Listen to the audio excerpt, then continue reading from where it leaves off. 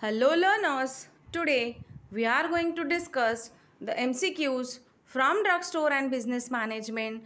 We are on part 4 from the DSBM. The chapter is Forms of Business Organization.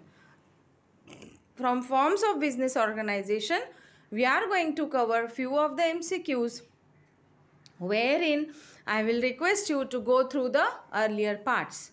So, to start with the questions, here on Pharmacy Info Line, the unique feature is you are getting the MCQs along with the explanation. So, come and join us for the MCQs with explanation.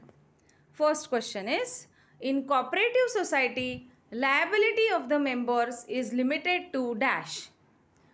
In the type of business organization called as cooperative societies, what is the liability of the member to which it is limited? Whether it is the face value of shares held by them, whether the profits and the losses, whether both of them or none of them. Which amongst the given is correct about the liability of the members of cooperative society? मतलब cooperative society के members की liability क्या होती है, कहाँ तक limited होती है? The correct answer for this MCQ is it is, you can put your answer in the comment box and you can verify. The correct answer amongst the given option is, it is face value of shares held by them. In cooperative society, liability of the members is limited to face value of shares held by them. Like the share, the part, whatever that partner is having, the liability also it is limited to particular that amount of share only. Next question is, cooperative societies include dash. Whether the cooperative societies include cooperative credit societies, cooperative housing societies, cooperative farming societies, or all of them. Which amongst the given is the correct answer about the cooperative societies? You can put your answer in the comment box. Till that, we will go for explanation and you can verify your answer. Now, you can put your answer as 2 ka which option? A, B, C or D. Question 2, A, B, C, D. That means it will be easy for you people also to answer quickly. 2A, 2D, 2 etc. and so on. You are supposed to give your answer in the comment box. Then the correct answer for this question is, it is all of them. Cooperative societies include cooperative credit societies also, housing societies also, as well as farming societies also, and there are many more types. Next question is, public enterprise include dash. Whether the public enterprise include LIC, IDPL, banks, all of them. Which amongst the given is the correct answer? You can put your answer in the comment box and then you can verify. Now, according to the concept of public enterprise which we have covered, it is nothing but enterprise which is run partly or wholly. That means part of it can be run by government or complete it can be run by government. So, this thing we are going to talk about the types of public enterprises. The correct answer for this is, it is all of them. Public enterprise include LIC, IDPL, banks, etc. Okay. Next question is, public enterprise are owned and controlled by dash. Whether the public enterprise are owned and controlled by state enterprise, whether by central enterprise, both of them or none of them. The correct answer is, it is both of them. State government, central government, both controls the public enterprises owned and controlled by them. Next question is, the enterprise financed by both government as well as private investors is dash. whether it is state enterprise, whether it is public enterprise, whether both of them or none of them. That means ऐसा enterprise जिसको government as well as private investors भी finance कर सकते हैं, वो इसमें से कौन सा है? Come on, you can put your answers fast in the comment section. The correct answer for this is both of them, state enterprise as well as public enterprise. Next question is, basic aim of public enterprise is dash.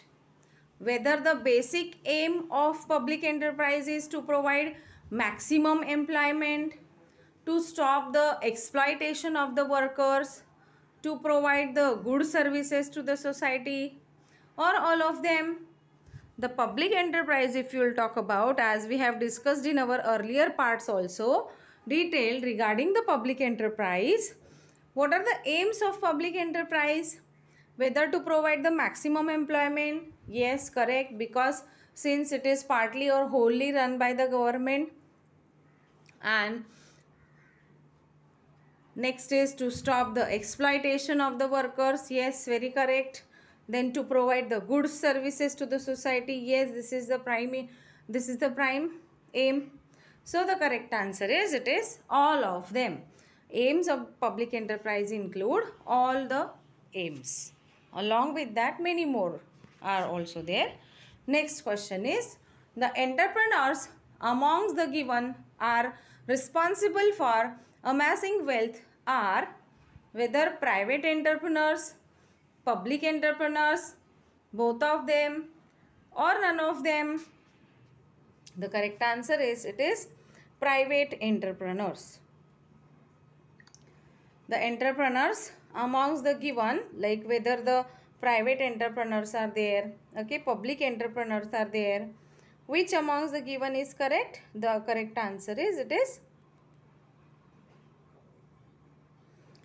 private entrepreneurs, wherein we had a talk about the private entrepreneurs, that they are run by the private, that means they are run by the private investors, not by government.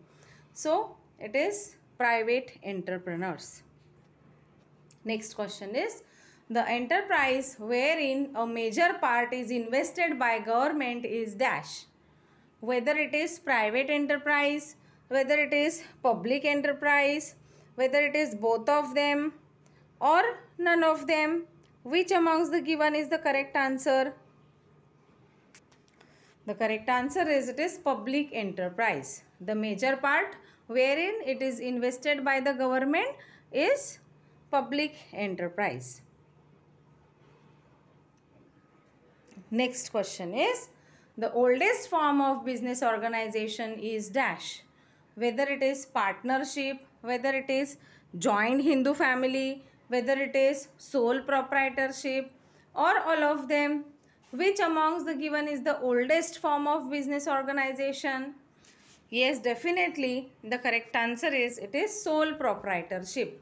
The oldest form of business organization is sole proprietorship. Next question is, the maximum number of partners allowed in a general business is dash. Whether the maximum number of partners allowed in general business is 10, 20, 50 or unlimited.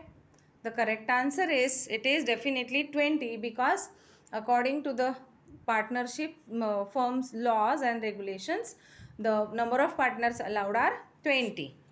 Next question is, the maximum number of partners allowed in a banking business is dash.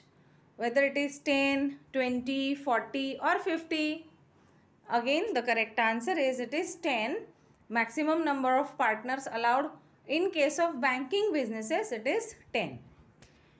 Next question is, the maximum number of members allowed in a public limited company is dash. Whether the number of members allowed in public limited company is 10, 20, 50 or unlimited. The correct answer is, it is unlimited, because since it's a public limited company, there is no limit for the number of members, since it is not run by the completely by private investors. Then next question is, in which of the following forms of business organization registration is compulsory? Whether it is partnership form, sole proprietorship, joint stock company, or all of them. Which amongst the given is the correct answer? The correct answer is, it is joint stock company. The forms of business organization which are given, wherein the registration for that form of business organization is mandatory, is joint stock company, because in case of joint stock company multiple investors are investing their huge amounts, and it is raising huge capital, along with that huge production, and along with that huge sale. Next question. So with this we finish with few of the MCQs from drugstore and business management, forms of business organization, part 4, and stay tuned with us for the further more parts and various other topics from the same subject. Thank you.